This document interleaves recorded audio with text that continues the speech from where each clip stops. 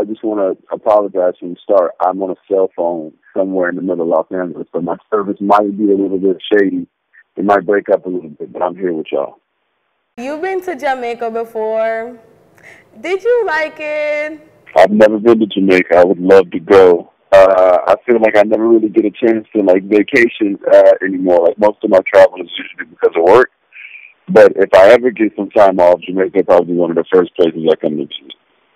Seriously, what do you think are some of the keys to your success?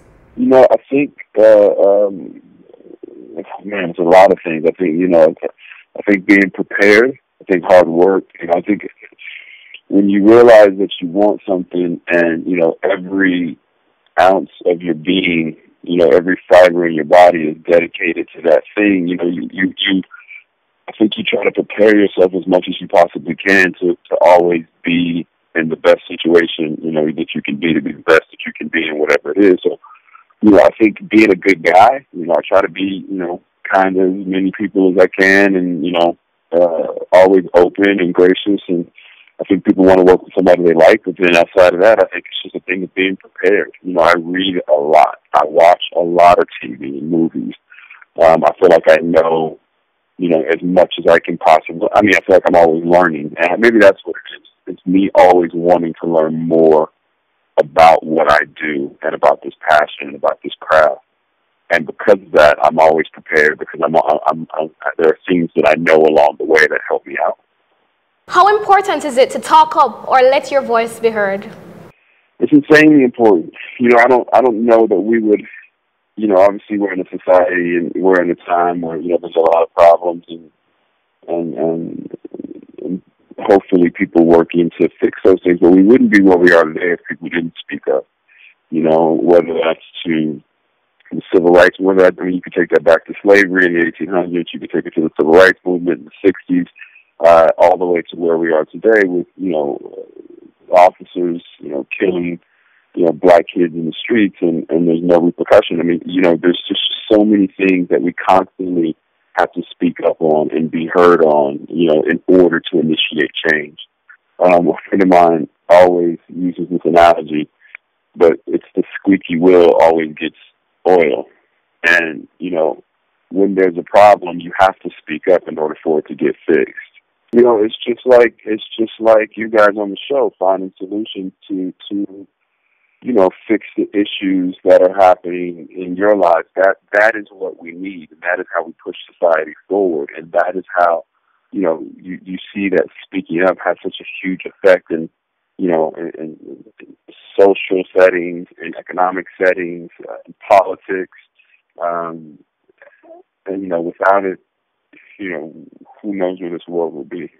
This is a show for the youth, by the youth. What would you want the next generation to know and learn? You can do whatever you want to do. And I know it's a cliche as it can get, but the reality is, man, if you just put your head down and you focus, and there's also, an openness, because you have to be open to learning new things and experiences and how those can mold you or shape you and have an impact on what you're doing. But the reality is, man, the only thing that can stop you from doing what you want to do is you. It's all about a mindset, and it's all about, figuring out how to always learn and grow and make yourself the best that you can possibly be and be in the best situation that you can possibly be to achieve the things that you want to achieve. Music is such a powerful tool. How can you use it to empower the youth?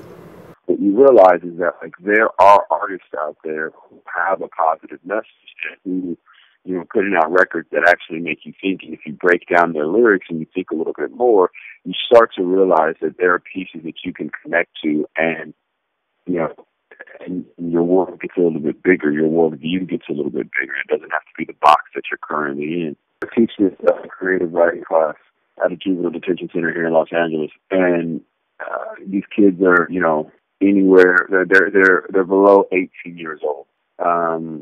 So they're definitely in the same age range as you guys, because they understand that people just look at them in a certain way, just because of who they come from and what they look like. But when they start to talk about the things they know, they then start to have pride in the fact that they are smart, they are educated, they do know more than what most people would think they know.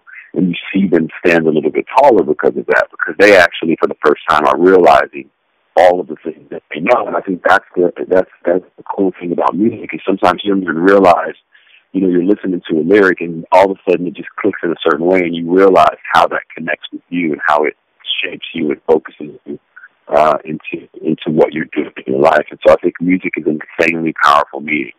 And it's one of those things that, you know, when you get a good artist who is smart and not just dumbing down and selling records just to sell records, you know, when you get that opportunity to come across an artist like that, you know, they're really, really special and they can change the world. Well, I just want to say thank you so much for having me. It was an absolute blast, and I appreciate every single moment with y'all. Talk up, you! Talk up, you, Mr. Talk up, you!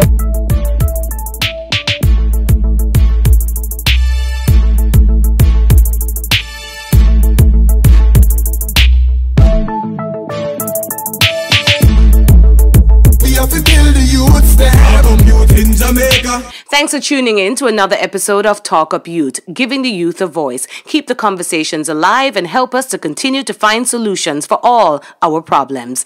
Twitter and Facebook is at Talk Up Youth, hashtag TALKUPYOUT, and on Facebook, Talk Up Youth TV show. See you then. Talk Up Youth is powered by National Baking Company in association with Cranwatha, a Stanley and Empress production, giving the youth a voice.